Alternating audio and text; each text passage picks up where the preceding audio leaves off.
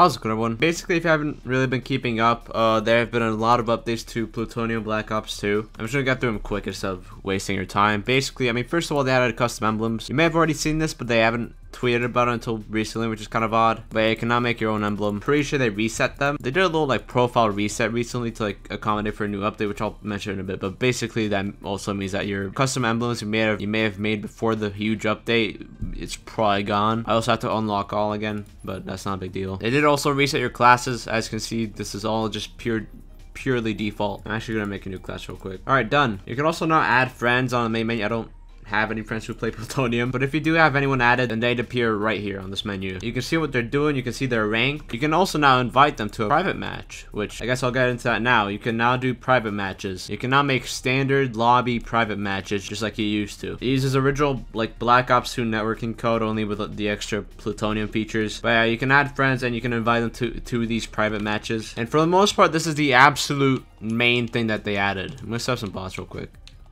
Actually, no, I'm not. But basically, now if you want to invite friends to a private match, you don't have to host a separate server anymore. You can just invite them. It'll work just fine.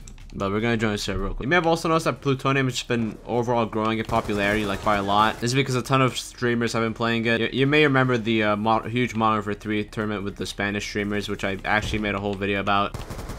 But it goes even beyond that. You know, streamers like Aiden Ross making multiple streams about just playing the game normally, playing wagers, etc. Which, I mean, I love to see that. Plutonium is definitely one of the coolest things to come out recently. The mod, not the...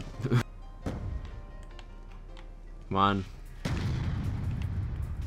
Oh, no cross map, really. I have been making a lot more search and destroy videos recently. I might actually have to do like a search and destroy gameplay tomorrow.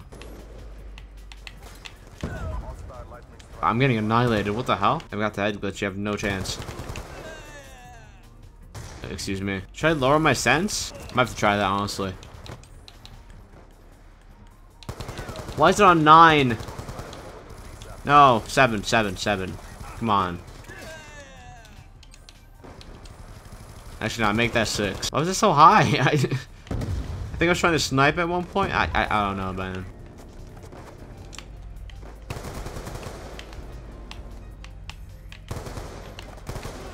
Only 4 and 19. Wow, this is an awful game. I should just end the video. What's that guy doing? He's going for a trick shot? Not expected. Nah, alright.